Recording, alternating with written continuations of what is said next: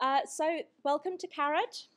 It's my great pleasure to introduce Paul Sambrook and Jenny Hall of Trysor Archaeological Services, who will be showing what they've been doing in the Elan Valley for the past year.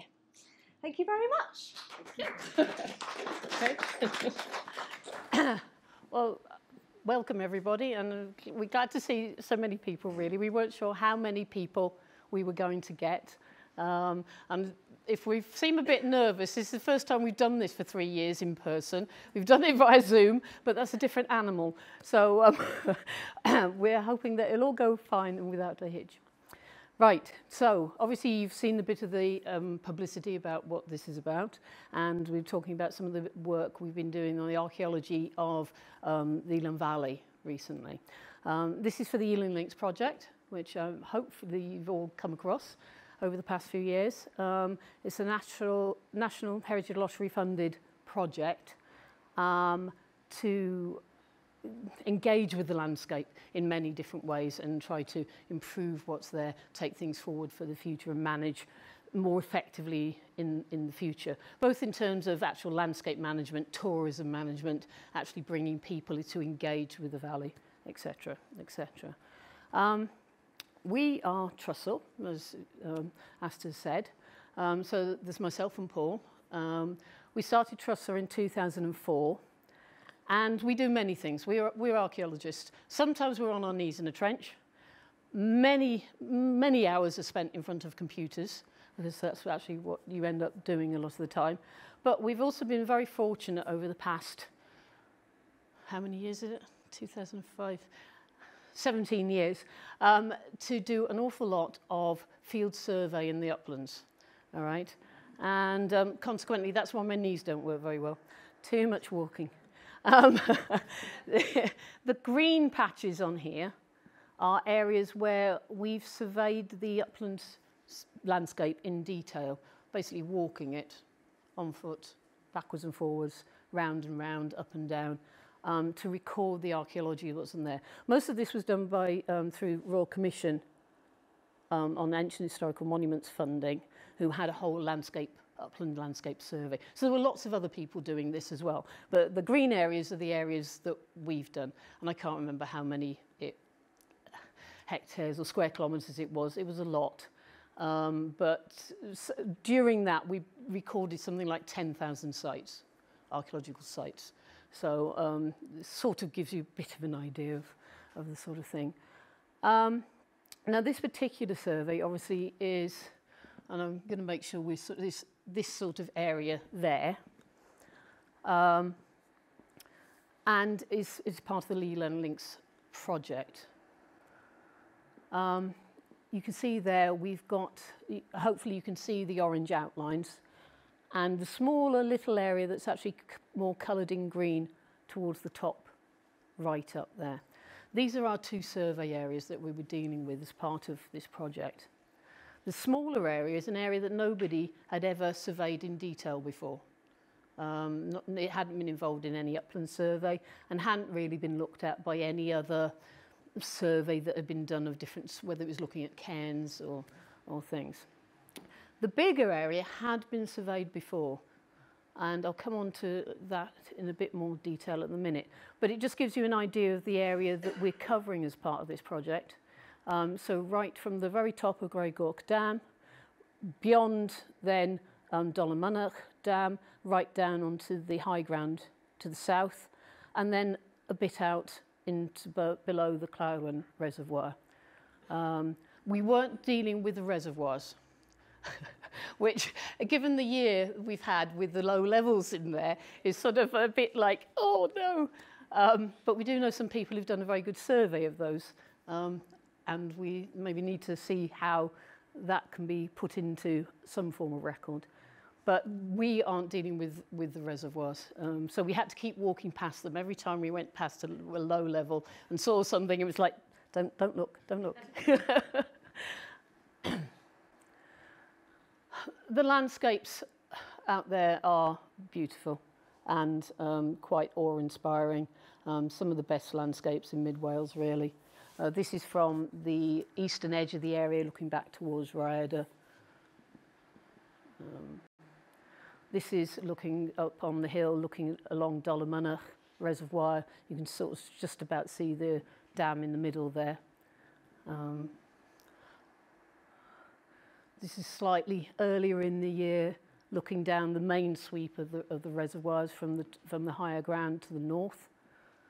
And you can see the different sorts of terrains that we're dealing with here. Again, once you get up onto the tops, they're flat. I don't know how many of you have actually made it to the top grounds, but they're quite flat, apart from to the south, where it actually does go more to a ridge and then down. And we've been there, we started in February, I think, and then sort of finished in July. So we've been there through a range of seasons. We've seen vegetation come and go, and colours change around us. Once the vegetation gets a bit high, it's a bit hard to do this sort of survey work that we're doing because you can't see as well. If you're trying to look through bracken that's this high, it gets very difficult. There are certain features that will show up in bracken, but by and large, you're onto really quite problematic stuff. And the purple moorgrass that's up there is also very problematic. It creates the sea, whereas bracken will actually contour over things it's covering a bit. Purple moorgrass or Molinia just creates a level sea, and you can't see anything in it. And if you tried walking through some of the deeper stuff, it's very problematic. The best time to deal with bracken is really when it's down in the winter. This is the top road ride to Cymystwyth. Just an aside really, the areas that we've been dealing with, although the Elan Valley is very popular, you know, you've got people driving and walking around it, particularly the low-level walks from the Elan Valley Visitor Centre and up the valley. Once you get into the higher ground, you don't see people. The only exception to that is from this road on the north, where we did see people. There is a path that is used regularly by cyclists, etc. And so we did see, but even then, once we got off that path, we saw nobody. We were very shocked on one day when a lady popped up to the south of the Clywyn Valley. A lady popped up out of nowhere, and we were completely shocked because we just weren't expecting anybody, hadn't seen her. And she was the only person we saw off the main routes the entire time. So it's still, even with sort of increased publicity, increased tourism, and people sort of like trying to bag going to Dragonvawr and things like that, you still actually don't see many people out in these landscapes. So why do we need to resurvey this area if it'd already been done? Well, ignore that one for the second. When we started working with the Elan Valley Trust on this back in 2016, we were part of putting the bid together for the whole Overbrow project. And one of the things we had to do was look at a heritage at risk survey of everything they knew they got, or thought they knew they got. And so we got together a database, and there was something like, we had something like 3,000 records from various different sources we had to deal with. Some of them duplicates for the same thing. So you can already start to see this is getting a little bit difficult because we've got different records for different things. And some of them were in the right place and some of them were in the wrong place. And we had to try and merge this into one data set. We did that fairly successfully. And then we had to look at the condition of the monuments we were talking about, how much at risk they were, what threats might there be. And although you might not think there are threats in this sort of landscape, you've got things like stream erosion for things that are alongside a stream. You've got things like Molinia, actually the roots do break up earthworks and can actually sort of destroy things. So we were looking at those, but we were also looking at our confidence in the record. How confident were we that the record we had was for a site on the ground at that point that said what it was, and you know that it was actually the right thing. So we put together that database. This is just a map showing all the concrete boundary posts around the Elan Valley that define the watershed for the reservoirs. I don't know I don't know if you all know about. There's photos later of these posts, so we'll come back to those in a minute. Oh, sorry, there it is. Right, okay. These concrete boundary posts. Those dots, black dots. Each one of those is one of these, and you can see there. BC for Birmingham Corporation is on one side, facing into the area, and then on the other side is whatever the other landowner is on the other side. But so this survey, this Heritage at Risk database we did, we went through all the records and checked and had a look at were they where they were meant to be. So we could overlay the sites we got and put them overlay aerial photographs and see if they were in the right place. We could use mapping. We could use our knowledge of sites. Now, at this point, I have to say that the area around here, around in that area that isn't coloured in, and there aren't many of these dots in, was actually areas we'd surveyed ourselves, and the other area is an area we didn't survey. Now, although that sounds a little bit dodgy, and it makes it sound like we doubted what other people were saying, there is a very good reason for this. The areas we did were 2009 onwards, or around 2009 anyway. We had a good GPS, and it was at a point where the military had switched off their blocking, so the GPS signals were reading correctly. Up to earlier, up to I don't know, 2000, about 2000, the military were blocking certain satellites, so the signals you were getting on the GPS were not very good. They were actually quite a way out.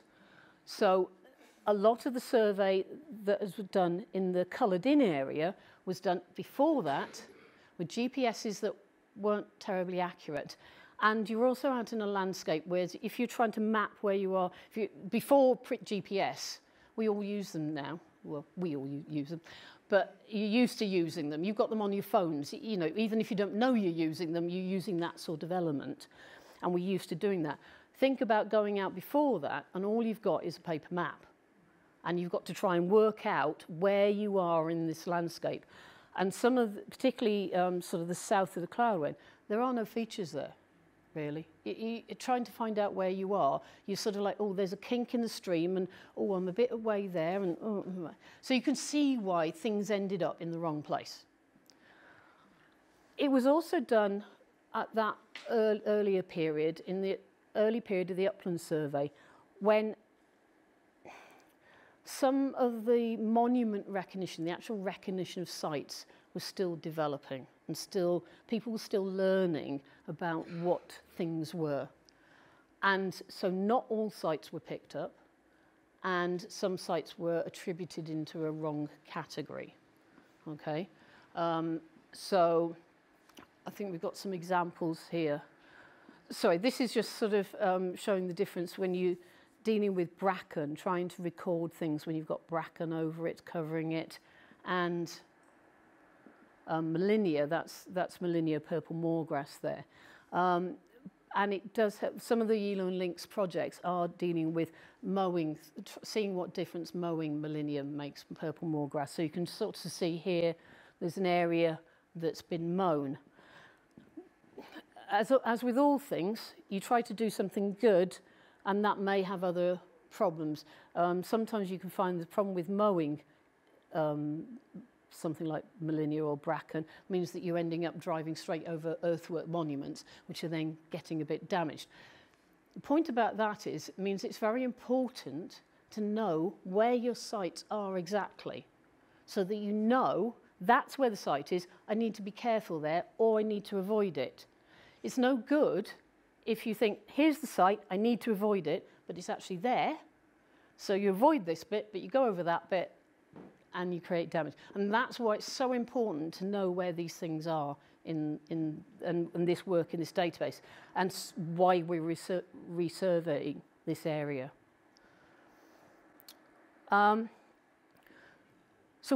Just a couple of things about what we were particularly looking at. Incorrectly recorded sites, where they're recorded in the wrong location. Okay. This site is on the side of the Hrunant stream. It's very obvious. I hope you agree. We can debate about exactly what it is, whether it is just a sheepfold or whether it's a long hut, a small stone structure living in somehow that has been used later as a sheepfold. But undoubtedly there is a site there. And you think, so anybody who'd been there previously could not have not seen that. Yeah, it's not in Bracken, it's not in Molinia, it's quite readily visible, it's got stones standing up. There was no record for this in this data set. And this was a good access point for us, so we went past this several times, and we kept looking at it and thinking, well, I don't know, what have they done? And, you know, it was a puzzle for quite a long time, until one day we stopped going in this direction up here. This is where that site is, that blue circle. And we started going up this valley towards the mines. These are lead mines here. And we came across a record there. That was the record. We checked it. We checked it because there were photographs with that record, so we could see what the site looked like, and it is the other site. So we've been very careful in making sure they match up, because it's quite difficult to do a match if you've got differing descriptions. But the record for the site is 420 metres away from the site itself. So nobody can manage that site if you don't know where the record is. So this is the importance of the work that we've been doing, to make sure things are in the right place. And we're working on the data set now. And so there's a lot of robust work going to be done to check that we've got it right. There will always be mistakes in anything. Anybody who says there's no mistakes in anything is...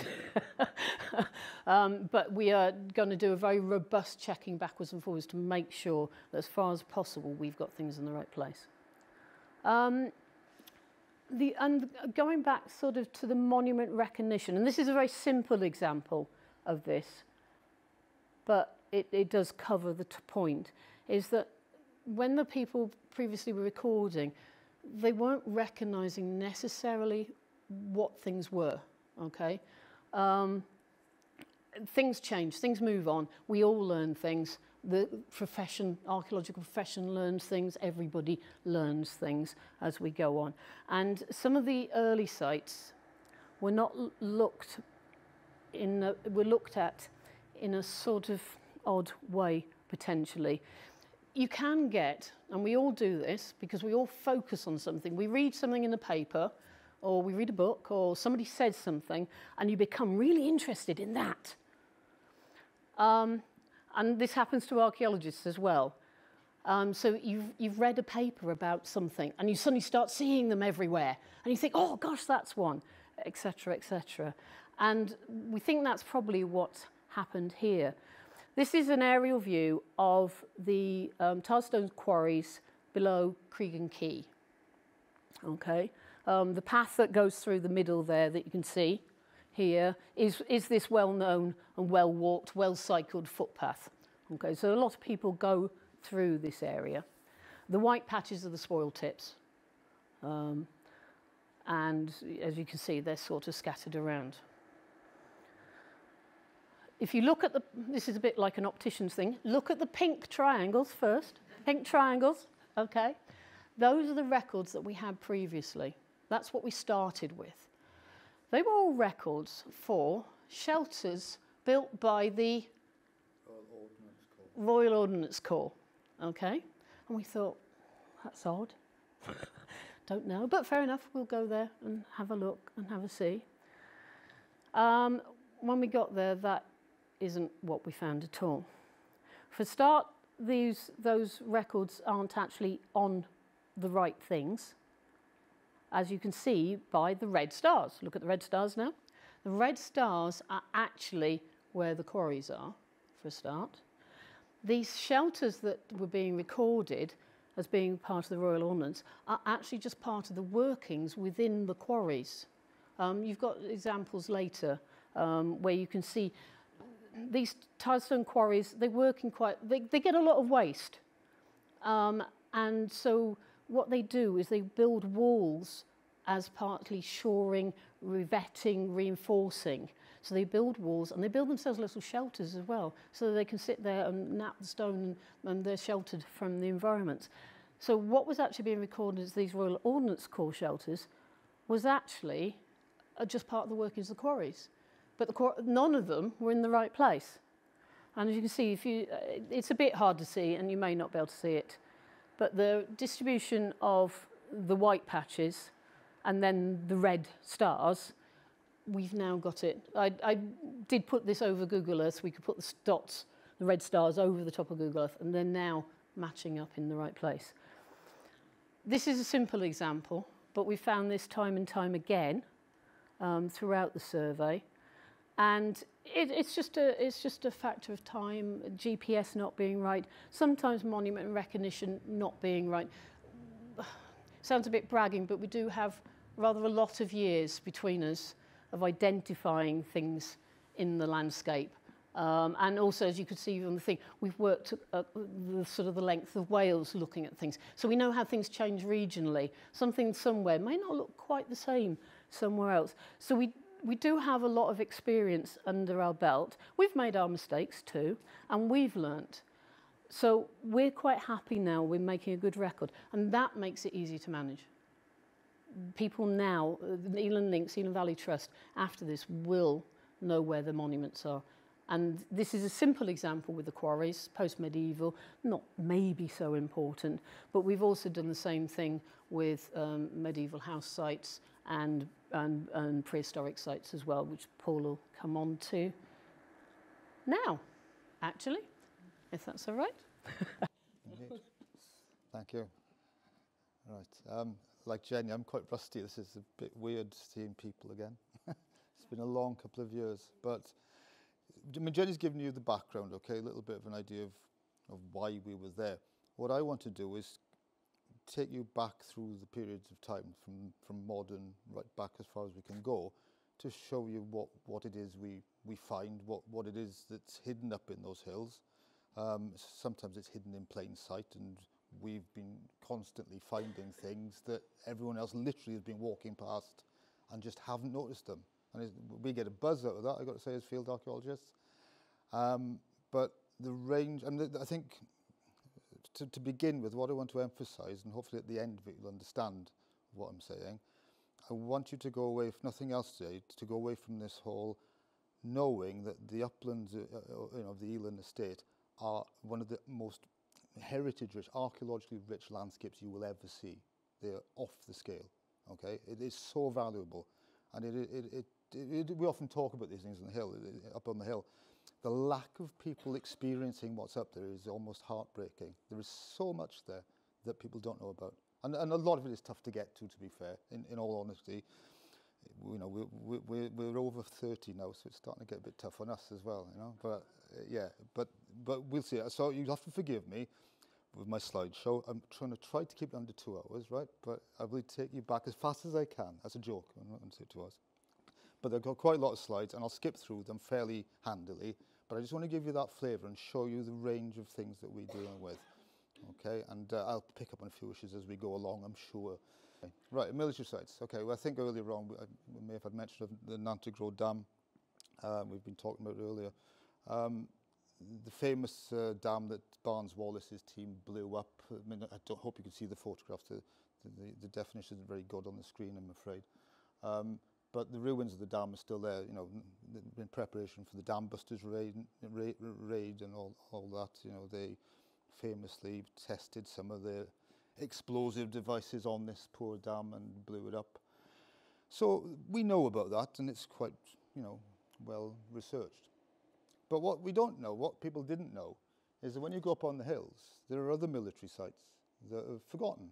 And we can't explain them completely, but we have got, you know, under our belts the experience of doing field surveys on the army firing ranges in Centre, and have looked at Second World War earthworks there that relate to training of the Czech army and so forth in the mid-1940s, okay? So what Jenny's standing in there is a machine gun trench. It's a seagull trench, okay? And on that hill, sorry, this is Trysor then, so we're to the west of the reservoirs here, okay? Barnes Wallace's dam would be in view of this through those. If those trees were cut down, you'd be looking towards Nantygro, really. You'd be looking back down towards the Elan Valley. But again, I hope you can see them. There's the masts up on Rosagillan, and that many of you hopefully will be familiar with. Very difficult for you guys in the back, but you'll see these little dots, these little pimples. Oh, there's a little arc there. Difficult, there's more up there. They're all foxholes and machine gun trenches. Now, firing posts. Why they're there, we don't know. Training, possibly. They're very distinctive Second War features. You don't find these post-Second World War. The methods changed. Now, I'd romantically like to think they were put there deliberately as part of the whole network that was put in place to protect the dams, because they were very concerned. Birmingham's a big city. The Germans could have blown those dams, as the RAF later did to Germany. It would have made a big impact on British industry and blah, blah, blah, yeah? So were they actually guarding the hills around? It's possible, because you find odd features, odd trenches, odd sort of stone structures all over the hills. And we say, oh, it's the army. But we don't understand what's going on. But these we do. These are definitely Second War trenches where they have, you have to imagine where Jenny sat there. You literally have to imagine that with sandbags, yes? You know, it would have been built as a defensive point. But, you know, so that's quite cool, quite an interesting thing to find, quite unexpected. But then some of you may be familiar with an earlier bit of military history, earlier 20th century, where the Royal Artillery had a summer camp up in the Elenith Hills. And in Rhyadr, well, Rhyadr was the camp. But when they came to Rhyadr, they actually went up onto the hills and played around. One of our first surveys in this hills was over above Pont Elan on above Aberglan here in Farm, on the hill there. We went to look at the Bronze Age cemetery, okay? This was recorded, Bronze Age burial ground, where all these mounds, these cairns were, supposedly. And we got up on a foggy day, and we almost resigned and retired at that point, because all we could see were hundreds of mounds, hundreds of them, all over the hill, and it's foggy as well, you couldn't see very far. And we think, well, how on earth do we deal with these? And we started looking at them. We realised every mound had a hole next to it, and a lot of the mounds had bits of metal sticking out of them. Now, these aren't cairns. It was an artillery range. These were the impact points where shells had been fired. You can go see them. It's just above Aberglan here in Farm, all over the top of the hill. Later on, I mean, Brian Lawrence, the local historian, knows quite a bit about this, and we did get information through him as well. What they relate to is pre-First World War artillery practice. And it's quite exciting stuff. It's quite advanced stuff if you're into that sort of thing. You know, for the first time, they were doing radical things like using balloons, as spotters in balloons to direct the artillery fire. So they'd be firing blind from the other side of Pont Elan, Penrhyw Wen, is up on the top there? Okay, so they're firing blind over the hill with a balloon spotter telling them where they were, you know, I suppose semaphore or something, so they could then correct their fire. Really, you know, this is just pre-First World War. The sad story is, well, not sad, I suppose, but on the eve of the First World War, they were practicing up with huge howitzers, brand new howitzers, very heavy-duty guns. War broke out. They literally packed them on the train and straight to the Western Front. You know, and the big, was it Big Bertha was the name of the big gun? It still survives. It's in a museum. It survived the war. But the interesting thing, when you go over Penrhyw Wen, over the roads on the Cwmystwyth Road, we've been up there, we thought that's where the guns were. You can see the platforms where the guns are positioned. That's to the south of the road. There are more to the north of the road. They're two separate sites, actually. So, you know, there's Jenny. You can see this series of these, you know, little platforms. You can see where they rolled the guns in. You can also see the tracks where the wheels went in. It's a remarkable bit of history. I know, it really is quite, I find it exciting as a field archaeologist. You don't see that every day. Okay, I mean, it's not particularly useful. That's probably in early 20s, like 1900-ish, 1903, I think they started. But that's the sort of thing they were doing. They were rolling up for the summer with their guns, whether they were this sort of old-fashioned sort of cannon things or big, more modern howitzers. And they parked up on the hill. And I think this is, what's the name of the farm? I won't forget it. I won't remember it. But anyway, I haven't been to that particular part of the hill myself, but it's outside our survey area. But that's quite modern, that's 20th century, and that's a really interesting bit of archaeology. You know, I could go on a lot more, but I won't, because time would keep me here for a long time. So that's sort of 20th century. If we look at industries then, there's another theme that you'll pick up on these hills, okay? And I will say another thing, apart from the military stuff, on these hills you'll find evidence of, you know, how people worked, how people lived, and how people died, and how they got buried. And that's the interesting thing about upland archaeology. It's all there. It doesn't get taken away by subsequent generations. So one of the really interesting industries, of course, is the water industry, and I won't blather on too much about it, because as Jenny said, we didn't study the reservoirs. That wasn't our job. But, you're all familiar, the Clyde Wen and the Elan dams. And they, as Jenny said, they get a lot of attention. The amount of people that drive up on their cars, their motorbikes, their bicycles, on foot, on horseback, whatever. People come from all over the world to visit them. But they don't look past them. They don't look past them, because if you go to the side of the Clyde Wen Dam, we could look at this. This is a nice bit of archaeology. This is industrial archaeology. It's that sort of, I don't know what you want to call it really, not a ramp. It's where the cranes were stood when they built the dam. Okay, you go to these reservoirs, either side on the hills, you can see all the stuff left where they had pylons or cranes or surveying points, whatever. It's all still there, and that's archaeology, from our point of view. So that's the dam in construction. You see the cranes there, the big cranes, they're in that gully. They trundled back and forth along that gully. So that's a nice little bit of modern industrial archaeology. The Elan, famously, Ostis Tickell, you may not be able to see in that photograph there, outside the engineer's hut. One of the few, probably the last surviving huts of the whole enterprise. This is where the engineers were based who designed some of these dams. The house is sitting there, sort of rotting away, sadly. But I'd like to think it'll be saved. I mean, it won't be for lack of will. I mean, people would like to do something with it. And then you go along the Elan, along the valley, and you've got the old railway, okay? So that's a field archaeology to us. And it's now popular with walkers and cyclists. But what's really nice is Jenny's standing on a bridge. This lovely, lovely, lovely sort of late 19th, early 20th century railway architecture. There's loads of it. It's around you everywhere. And sometimes you just get off the path to see it. The roads that people drive around all the time, these beautiful bridges that were built at the same time. It's astounding. The built heritage of the valley is so rich. These are fine structures. These are in another place you might list them, I guess, but I suppose you would here. So there's that. That's a fairly recent thing. And again, we're quite familiar with that. Go back a little bit further to the lead mining of the area, okay, which is so poorly documented. You've got some fascinating sites here, some really, really impressive sites. The Elan mine being one of the earliest, and obviously very closely associated with the Elan estate.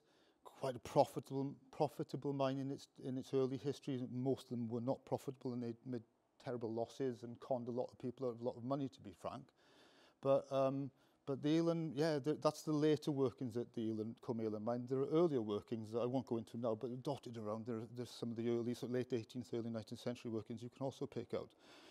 But these have made this huge impact on society. Before the dams, you had a lot of miners in the area. The social change that came with them is an interesting thing. People, men came from Cornwall to work in the valley and so forth. But you've got the Elan site. You've got the ones I can never remember: Dalrhew, Nantycar South, Nantgarw mine at the top, down in the Rhwnant Valley, south of the Clyde Wen. I mean, what an amazing landscape. And these mine complexes are sitting there, like time has stopped, and there's so much we can learn from them. They're so interesting, they're so peaceful. The histories are quite dramatic in some of them, and quite tremendous. You can still walk the miners' trackway, more or less. It's a little bit rough in places, and one piece has collapsed completely down into the valley, but you can get around it. It's like going on the Inca Trail in Peru, I'd imagine. It's great. It's fantastic. But they built that from those lower mines up to the Nantgarw mine, and you can walk in the footsteps of these miners. And then you go. That's the Nantgarw mine, which very few people get to, I suspect. The photo's not the best, but there's a chimney standing. The toxic waste tips are still there. Have your picnic on those. And you can see, actually, as you go down the slope, there's a lot of the landscape has no vegetation. It's been poisoned. I think they're probably hushing. They probably washed the soil off over 100 years ago. Sad little mine were forced to abandon production because of the Elan Dams scheme, because they knew they would poison the river. So they were basically had a gun put to their head and told to stop. And they were very unhappy about it. But I don't think it would make any money, to be honest with you. And you've got this lovely the magazine, the gunpowder, the powder magazine, the explosive magazine for that mine is up there. The track I was showing you was running up there on that slope. Nantycar South mine is down in the bottom of the valley. And what I love about this little, it's well away from the mine, obviously for safety reasons. It's beautifully built. I just love the little white cross they've built into the front as well. It's quite symbolic, isn't it? It's, a little touch. Whoever built it put a little white cross in. Now, whether that was, a warning sign or a religious sign, I don't know. But so again, but like with the reservoirs, you go away from the mines and you go in the hills above and you find all the other stuff the miners were doing. They didn't just come and dig holes and get lead out. All around the hills above, you get trenches like this. They were digging trenches to try to prove the rock, to see if they could find more ore. And you'll find these random prospecting trenches in so many different places. And you can, I'm quite surprised with some of them. They're a long way from the mines. They were trying to find more mineable ore wherever they could, because they wanted to make a lot of money out of it. And that's a nice shot. I mean, Penbont restaurants around behind the trees there, so that will be that reservoir name I can never remember, the middle one. And anyway, Tîn Llydiot, the little house is there. So we're nowhere near a mine really here, but there's another one, these prospected trenches, a nice big tip there. They've been working there, fairly random. You don't expect to come across it. And we find it exciting as archaeologists, to be honest with you. Okay. And then you've got other little things, minor quarries, all the houses, those old houses in the valley, they were built from stone quarried in the valley, And that's true of the whole country, certainly in Wales that I know. It's amazing how people, I think, in the past were very good at using the resources they had, which is something we are not doing. There's a big argument about how we develop our society in the future. But you want to build a house, go up the hill, you can get some stone. Farmers still do it today. All farms have got a quarry if they can get one, if they've got a bit of stone. You get your own stone. So that's the Rhynant Valley there, going up to the mines we were just looking at. That is my favourite place in the whole, that's Nant Paradois, Paradise Valley. What a beautiful name, eh? But it's got a quarry in it anyway, and it's got a few other things. It's quite interesting. And then we've got the massive quarries where the Clywren Dam, the stone for the Clywren Dam was quarried, which is a little bit, again, further south of the Clywren, south of Dolomannach. I haven't got a photograph here, but you go there and you can still see the huge blocks of stone dressed, ready to go to the dam that they never used. They're still sort of at the side of the path, the last load that they never picked up. So these things have had an impact, And this is the site that Jenny was talking about, the Creageen Key quarries. These are tile stone quarries. These are much older. I mean, when Thomas Groves had the Elan estate, and after he'd sold it, actually, a bit later, there are adverts for the sale of the estate, and amongst the possessions of the Elan estate are tile stone quarries. Now, I've found no documented history of this quarry complex, but I can only assume that it's one of these late 18th, early 19th century quarries. If you look at the rock face in the site, you can still see where the chisel split the rock. And as Jenny said, you can still see where the men sat to dress the rock. This is Dol Volai, similar thing.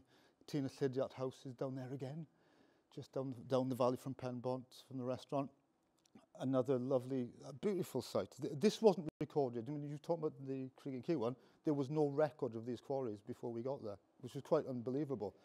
Yet, the little shelters that the quarrymen built where I can imagine them sitting to get shelter, and also because the fine spoils around them, I think this is where they actually split the rock and threw the waste away. Those were recorded as military observation posts. I can't explain it, but they're not anymore, put it that way. The record's been corrected. But again, the quality of the landscape, the views from up there, everything about these places is not just historic, it's absolutely stunning. Okay, so we've done fairly modern things. Start working backwards a bit and then look at a different theme, which is where people lived, okay? This is a big theme, a really big theme, because one thing I spending most of my life in the mountains, I've learnt, is the human landscapes. They're not natural, they're not as God intended, as it were. People look and say, oh, it's nature. It is not nature. It is a human landscape full of houses, full of people. We know some of them are quite famous, and you go to Dolomannach and you get this beautiful, originally 15th century, they say at the core, house at Llanach y Cawr, which the estate rents out as a holiday let. You get Tîn Llydiot, which you've seen and mentioned a few times. There's those quarries at Dol Volai, just up there, the other side, by the way. Again, the estate. One thing I will say in favour of the estate, there's a lot of these places wouldn't exist if it wasn't for the existence of the estate. And a lot of upland areas in Wales don't have this because these places have gone. So, there is a heritage benefit for the tourism that exists, because a large number of the farms end up like this, and this is true of the more remote parts of the estate. Lleist Abercaeth, I'm famous. I'm old enough to remember the chimney on it. It's not that long ago. It's recently come down, isn't it? But we've got these farms dotted around, and these are the farms. These are the symbols of the society that was there before the dams. And the histories of each of those farms is fascinating. That excellent book on the Elan clearances, which was published a few years ago, documents quite a lot of these places. And we haven't got time to discuss them, but they're great stories. But then the dams came and everything changed. Obviously, this one, I love this, because when we're going up to the Clydwen quarries, I can't remember the name of the valley, I must admit, the Marchnant possibly, and we noticed this lovely Elan sort of, the dam scheme. They built these cottages, didn't they, for the dam keepers and for the staff that maintained the system after they were constructed. And it's such a beautiful little cottage up in the hills there, tucked away. And I've got a photograph of another beautiful little cottage, because they were built, this is a different one, but they're almost identical, okay? And you see, the second one was above Nantagro, just up the valley from Nantagro Dam.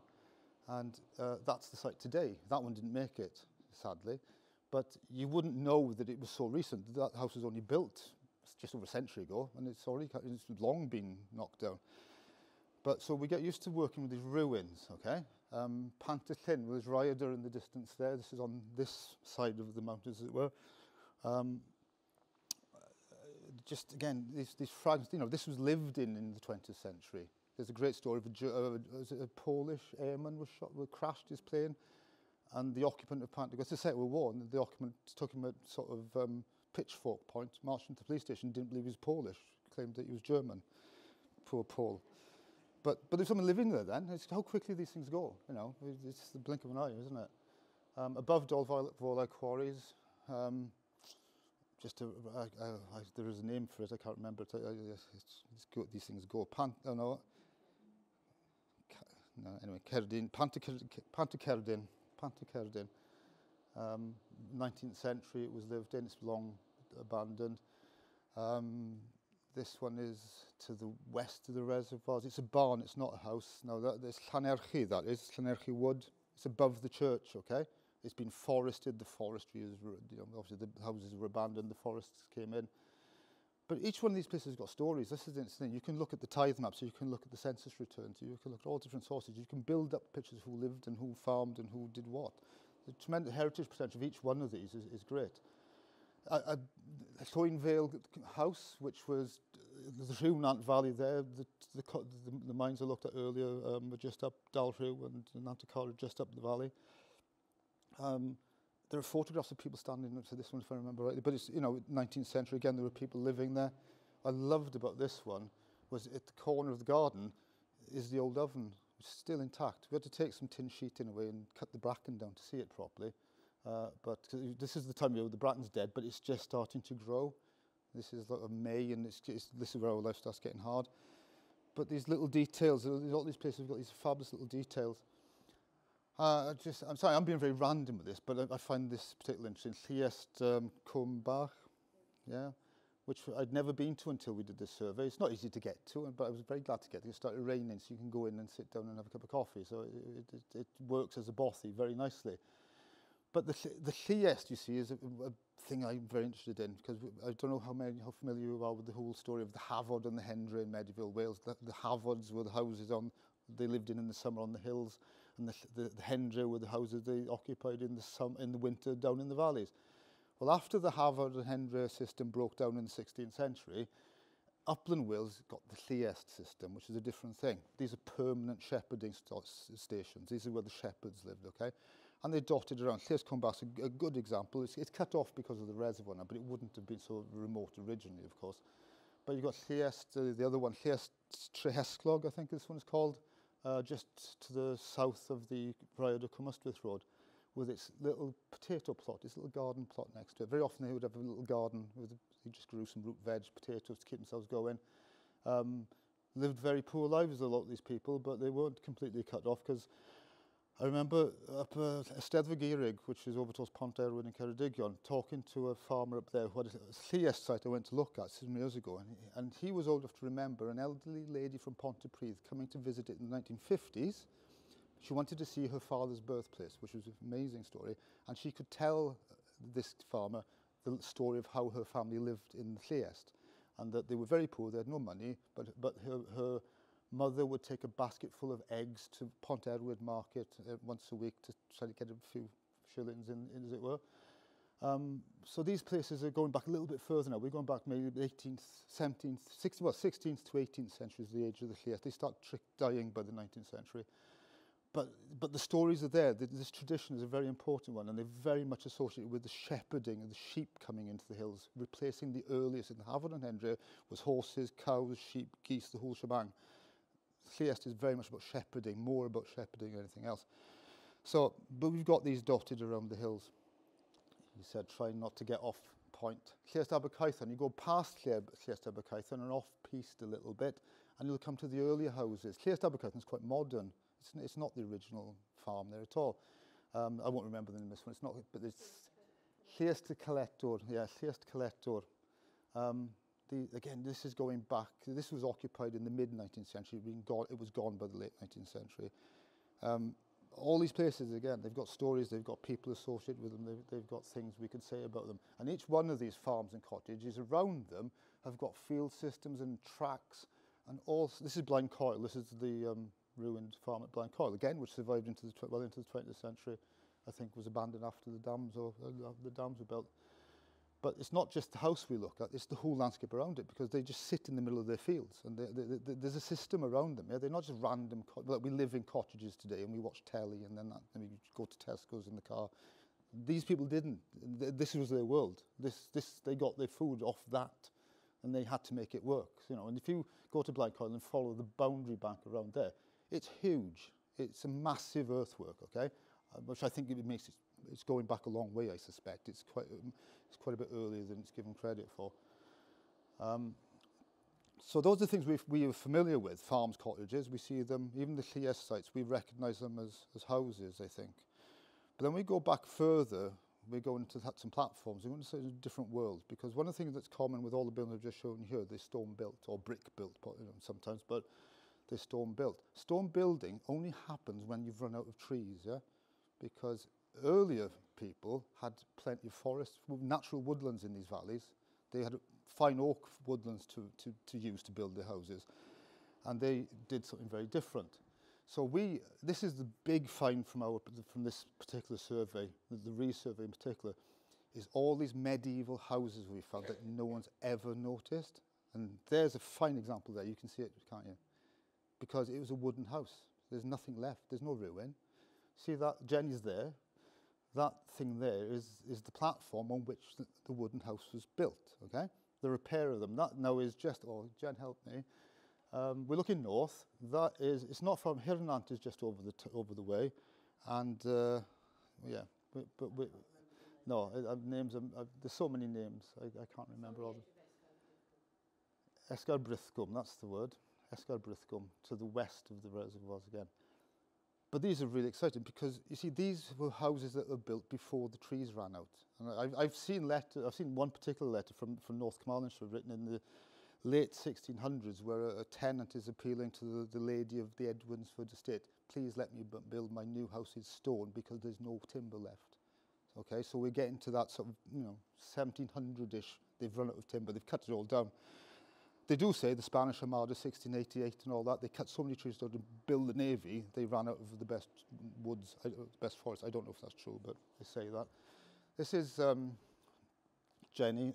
There's a platform there. There's another one there. That's Nant Growth. So the Barneswaters Dam is just down the bottom there, okay? That's Cnwch, I think, that hill there. There's two lovely house sites there. Big platforms. The photos don't do them justice. This is the problem. You need to, it's very difficult for some of these places, but when you get to them, these are big earthworks. These are really fine earthworks.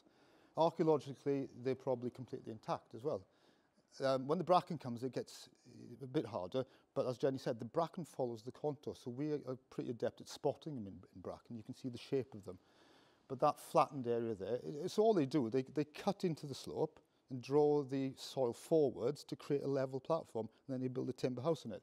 So as an archaeologist, if you excavated that now, you would find where the posts went in around the walls to support the walls.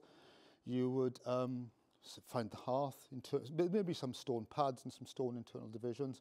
You'd find the archaeology, it would be intact without any doubt. So, you know, there's, sorry, Llanacawr is just there, and Dolamanach Reservoir. But none of these were recorded, none of these were seen, and things were recorded all around them. But as Jenny was saying, when people did these surveys 20, 30 years ago, 30, 35 years ago, they were looking at the landscape differently. Since about 1999, 2000, in Wales, we've completely redefined our terminology and the way we look at archaeology in the landscape. So we've got that benefit of that knowledge now. We see things differently. Not the best photographs, just looking towards Dolamanach and Llanacawr there, the famous 15th century house, yes? Dolamanach, the meadow of the monks. Bearing in mind, the thing I'm missing here, all these hills were owned by Strataflor Rabi, weren't they, in the Middle Ages? Massive wool production, sheep, they did have sheep everywhere, but they also had horses and geese and other things. So we all know about Llanacawr, the 15th century house that everyone goes around. You won't see this very well, okay, I'm afraid, because this is a long way off from the hill opposite. There's a little blob in the field there. That's another medieval house site. So forget Llanacawr, that's an earlier house, okay? It's quite a big platform.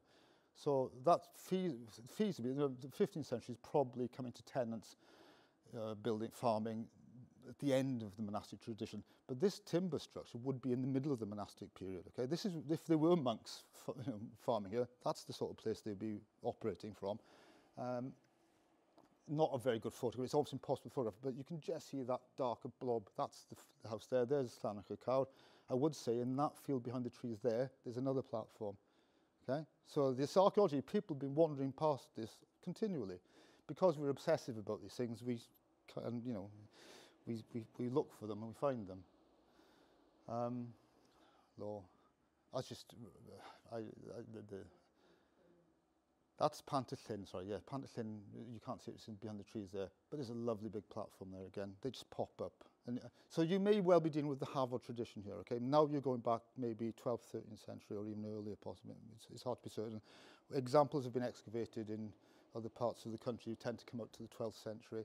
It's very difficult to date these things. Very, very few of them get excavated, okay? Very random thing, but in every area you find sometimes you find slight differences to the way people built houses in the past. Again, because they're very resourceful people and they built to suit themselves. They didn't have to go to the planning department. I need a house, I need a garden, I need to do it. And then they just did what you could do to suit your own purposes. So it's fine. I mean, Vic, Dave, all credit, you've spotted this before us. Beautiful big bank. Okay, there's the Wye Valley below. And we looked at this, it was low sunlight. The archaeologists love dead vegetation, low sunlight. We're out till sunset because we can see things then. And we think, well, where's the house? Where's the house? This is obviously someone's got a paddock here. Where's the house? And more to the point, why is this open? Why is that open? And we spent quite a bit of time wandering around. And the sun kept going down. As the sun went down further, bingo, there's the house. Can you see it? So it wasn't an open enclosure. The house blocked that side, but it would have been a timber house.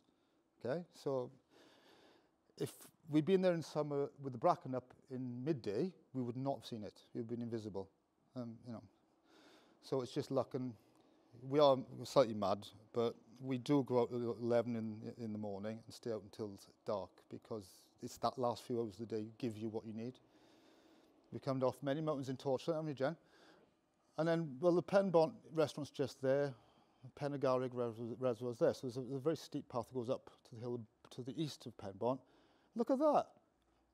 Bank. This is the other end of the hill from where we just were, okay? So this is a local thing, isn't it? Someone said, well, I've done one of those. Do you want to do what I did? And Jenny's standing on the end of the house. So the house would have been there, a platform, basically. Dating those is very difficult. My feeling with that would probably be 16th century, a little bit later, 16th, 17th century. I'm just saying that because I don't know. But no one has actually excavated them. But I think they're more complicated than the straight platform. Not so obvious this one. That dam, the one that's been repaired, Craig Goch, yeah. This is where you can see the water's starting to dry up in the summer. Hirnant Farm is just behind us here. As you drive, as everyone does, past Hirnant down the valley, if you look just to your right, you can't see it very clear in the photograph. It was not easy to photograph, but from there to probably about there's a beautiful, huge earthwork platform. Again, there would have been a timber house there. You know, these things are just right in front of us. And we've been driving that road for 10, 12 years. And this year we saw, oh, look at that. just happened to see it. There are other buildings from the period which have stone components, right? They're medieval, they have got stone foundations, but probably had timber upper walls, okay? And they were all thatched roofs, of course. Clydewen in the distance.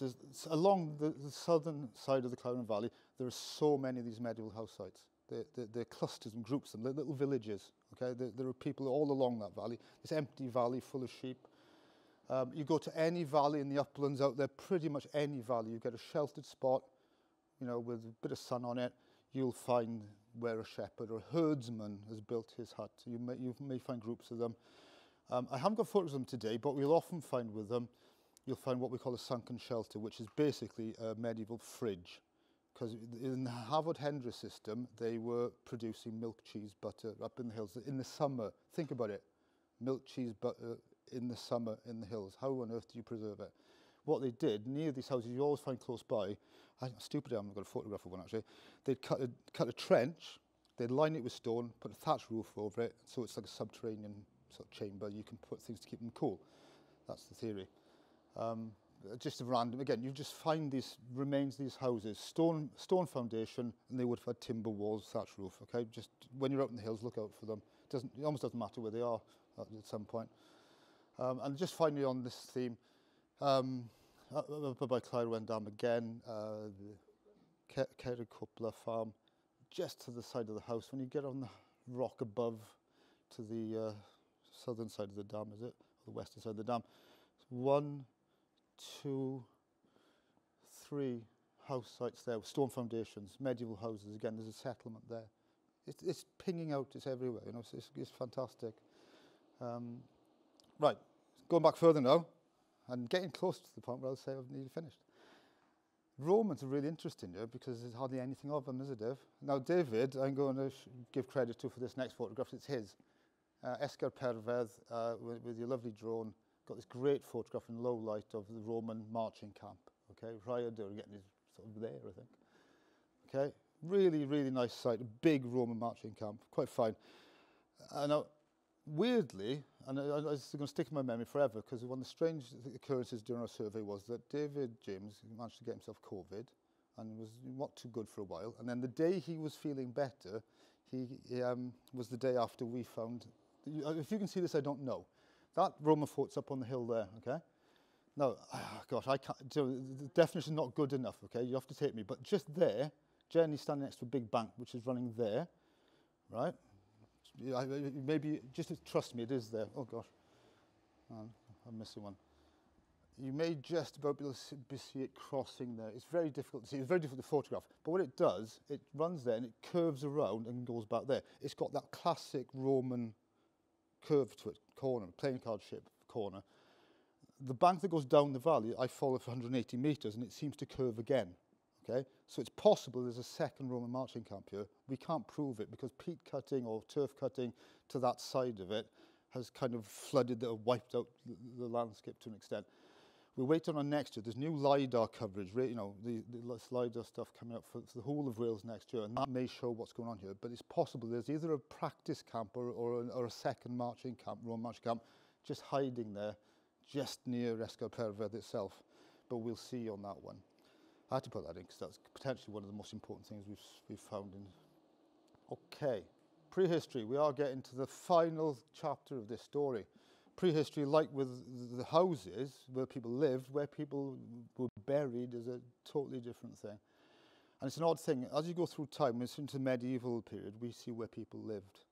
When you go back in time to prehistory, we don't know where they lived. We see where they buried the dead, but where they live, we have to guess by and large, okay? So looking down from sort of Dolomanach, who's out of sight there, you're looking back there towards the Elan. This is a common site. You get nice cairns, Bronze Age cairns. Okay, so these are going to be 3,500, 4,000 years old. They will, underneath there will be a burial of a cremation of one or more people. They cut a kist, a box into the ground, put the cremated remains in an urn, stick it in that, build the mound over it. Okay, there are variations on that theme. But these are like amongst the most important things in the landscape. Very often you see them on the high ground, and you'll see some of them, you'll see them from a long way away, very obvious things on the high ground. But sorry, to go back to the previous one, this is the interesting thing about them. Some of them clearly were not located to be seen. That isn't prominent from anywhere. What's interesting about it is its view to the valley. The view from it is the important, not the view to it. And the same with the second one. Can you see it? It's actually the bracken. You see the difference with brackens. There's a different site. There's the whatever the bottom reservoir is. Looking back towards the church, will be just down there. Nantquist will be just in the corner there. There's a massive stone cairn there, but we couldn't see it because the bracken came up by this later part of the spring or the early summer. You see some of the stone there. But it's in a hollow. It's completely hidden in the landscape, okay? So whoever is buried then, whoever built it, they wanted that view to that point in the valley. So is that telling us where they were living?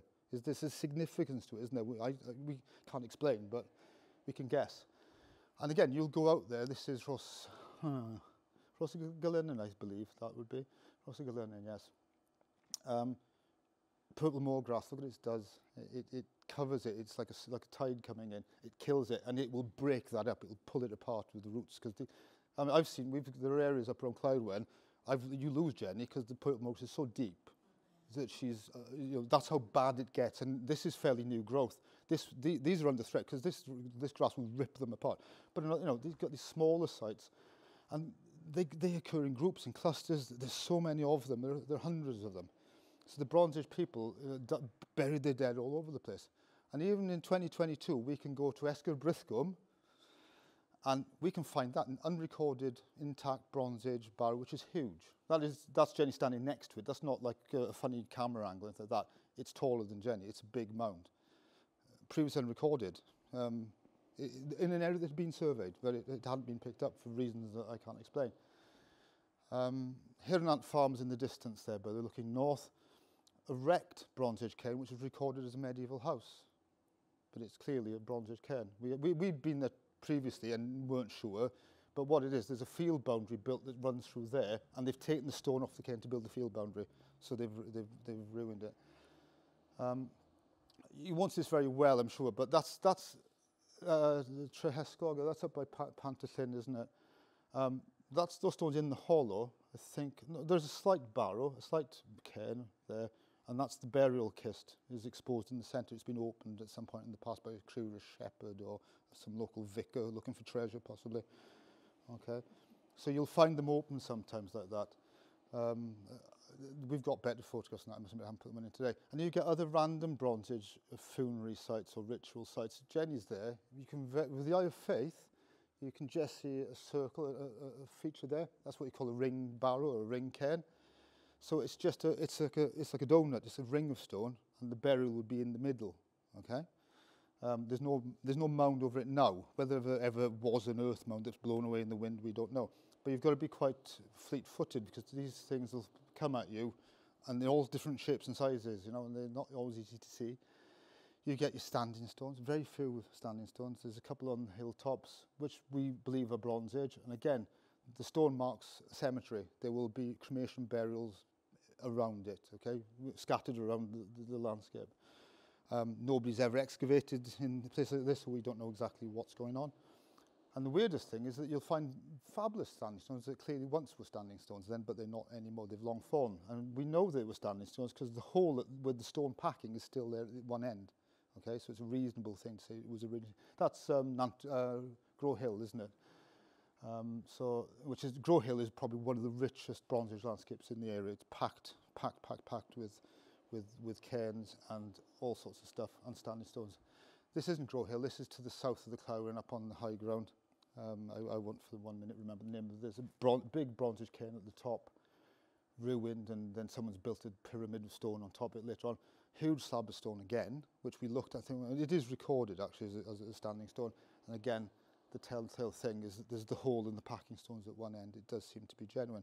So there are things out there that are not in pristine condition. You might walk past them and think nothing of them, but checking them against the point. And again, with a lot of these, the grid references were wrong, so they weren't recorded in the right place. Even if it's 50 metres out, it makes a lot of difference when you get intrepid walkers going to look for something, and they've got their map and their GPS, and they come, so they've got it all, and they get to the place where the standing stones have been, it's not there. How frustrating is that? We need to put them in the right place. Bolchadoivan, one of my favourite places I discovered. This is on the southern boundary of our area. There's the Brecon Beacons in the distance, okay? Abergwestyn Common. This is right on our southern boundary. This is as far south as we went, wasn't it? These two stones, Bolchadoivan. Well, it's actually Bolchadaivan. It should be Doivan, but I won't go into the Welsh of that. But Bolchadaivan, clearly what we call a stone pair. A bit like a standing stone, smaller, but they have a ritual significance. We presume something to do with burials, but it may be something to do with gateways from one landscape to another. Again, we can't be certain these things. Lovely pair of stones there. I mean, I haven't got a ranging rod. They're quite small. They're only about sort of yay high, the tallest one. But, you know, these things are, again, this landscape is full of prehistoric activity. Back over at Pantyllyn on the eastern side of the area, the Trysor stone alignment, several stones set in a line. Stone alignment's another characteristic Bronze Age, a sort of ritual monument. We don't fully understand why they were interested in building stone lines, but they did. I'm not a prehistorian, by the way, so I don't understand them. Trysor, one of the best stone alignments you'll get, in a landscape packed with cairns and burials and ring barrows. Okay, Trysor, I think, vies with Grow Hill in some ways, but the quality of these monuments is very high. This you don't see these very often, you know, they're not common. But, you know, this line of stone, it's been disturbed over the years, obviously. One nice stone still standing. We assume there's some ritual practice going on. Again, I'm not going to go into it. The people write books about these things, and I don't know what the truth is. We weren't there when they did it, but they had obviously a very good reason for doing it. And even when we're following our boundary stones across the landscape, and they're very good, we follow them, we know where we are when we're following the boundary. No, is that 1913 concrete boundary post been put there because there's a Bronze Age stone pair, or are the stones put there to mark the boundaries so they know where to put the concrete post? I don't know. But clearly, the two stones have nothing to do with the boundary post. And I'd like to think they're Bronze Age. I don't know. As for both for archaeologists, I always say, I don't know, because very often we really don't know. There's so many things we don't know. You won't see this very well, but this is back at Grow Hill. The famous Grow Hill, the stone circle. It isn't called Grow Hill Circle, it's got another name, I can't think what the official name of it is. It's very small stones, but definitely a stone circle. And, you know, if we again go back to what I said about Grow Hill, there is such a concentration of prehistoric monuments there. It clearly was very important in prehistory. But where did they live? Don't know. Or do we? Rhywnath Valley is there. So we're heading, looking back towards sort of Rhyaders in that direction in the lower part of the Elan Valley. Now then, Llysiau, this hill above the Rhywnath, we've got a settlement site where there's several circular hut foundations, okay? It could be Bronze Age. It could actually be a Bronze Age settlement. This could be one of the places they live. It could be Iron Age. It's never been excavated. Could be Neolithic. We don't know. Could be medieval. Geraldus Cambrensis said that the people of medieval Wales lived in circular houses. I've never seen evidence to show that, but I don't know. Without archaeological excavation, we'll never know. But that one was recorded. It's a scheduled monument. But even when we visited it, we found another one that wasn't recorded within the group, or just to the side of the group. You know, there's always, even sites that are well known and scheduled, there's more to find very often, because it may depend on the time of year you go, the light, the vegetation, you'll see different things. And then Grow Hill, not the best shot, and a very difficult one to photograph, but a very distinct circle of stones with an entrance. So I think, we believe that that's a Bronze Age hut circle, okay? And that's the first one that would have been found on Grow Hill. I can't prove it, we'd have to excavate it. One of the frustrations of being a field archaeologist is you see these things and you talk about them, but we don't get to excavate them, so we never actually know the answers, I'm afraid. Right, my final chapter, very short final chapter, and I will stop. There are other things before prehistory that are interesting to us, okay? And this is particularly important to the Elenedd Hills, and that's the peats, okay? The peats are in the 21st century, 21st century, amongst the most important resources of the hill.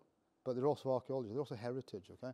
Because the peat bogs we've got strewn all over Elenedd are mostly in good condition, they're still alive, they're still growing and very often. But in those deposits is locked the entire environmental and human history of the region. Okay? The pollens, the evidence of human activity, it's all locked up in the layers that have built up over thousands of years, since the Bronze Age at least, These started forming in the later Bronze Age, at the time when these cairns were being built, pretty much. So, that's actually Pantallyn, isn't it? That's the pond, the lake at Pantallyn. Again, Rhyadr would just be out of sight in distance there. But, you know, this is somewhere in the middle of it all. Again, to the west of Penbont Restaurant, the east of Penbont Restaurant is the closest I could give you, above Dolvolai. A big peat bog, so wet that you can't cross it. A really healthy peat bog, really. We just keep running into them. This is another good reason for doing our field work in the winter, especially cold winters, because you can walk across them, they freeze. Because the rest of the year, you've got to walk around them, it's impossible. Dry summers do help. That said, this is south of the, south of Grow Hill. It's not far from Grow Hill. It's above the Marchnant, but that big Clyrwen quarry, it's higher up on the ground to the south of that. A very large peat bog there. Abergwestyn Common will be over the edge there. This was in the hot summer, okay? And this is a dying peat bog, and this is the danger. It was crunchy when you walked across it. The water's draining away. Once that happens, the wind gets it and just blows away like dust, okay? Now, the important thing, and we heard this in someone talking about this only last week, as carbon sinks in the future, in thinking of, you know, carbon management, these top everything, better than trees.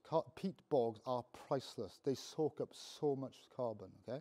And we've got this massive landscape which has got large, healthy peat bogs, but some of them are starting to die. Now, climate change is going to kill more and more of them. Changing weather patterns of more rain may help them, but they need management. And in fair play, there are things going on in Wales, there are things going on in the Elan estate itself to start managing these, start blocking up the water channels to reflood these peat bogs before they dry out, before we lose them, because these are a very important part of the future of dealing with climate change and with the carbon in the atmosphere. But it's the first time I've seen such big peat bogs literally drying up in front of our eyes this summer, in those hot months of the summer. It was quite sad, actually, wasn't it? It was like, you know, you can see them dying in front of you. But like I say, the other tragedy is all that peat is just vegetation that's built up over thousands of years. And every summer, every winter, new stuff is laid down. So if someone's lit a fire, the soot gets into it. You know, if there's been a volcano somewhere, the soot gets into it. You know, so if there are oak trees growing up there, the pollen will be in there. And we can read the whole history of that landscape back to the Bronze Age. So if we lose those, not only lose the carbon sink, we lose the heritage. So they're a very important part of these uplands. And that is probably where I'm going the wrong way. I think that's my last slide. Yes, thank you. So I just want to finish by saying, I hope in this random sort of talk that I've impressed on you how important those hills are. Okay, the importance of getting it right is one thing, but the importance of celebrating it, actually understanding and loving those hills is massive. And there's talk about making it A, O, N, B and so forth, yes, and all these things that go around. You cannot overstate the importance of the Elenith Hills. And it's not just the Elan estate bit, it goes beyond that. And it goes to, you know, north, south, east, west. It goes outside the boundaries of the estate. So if there's any questions, we're here to answer them. But thank you for your patience. I hope I haven't kept you too long, but I've done my best. Thank you very much.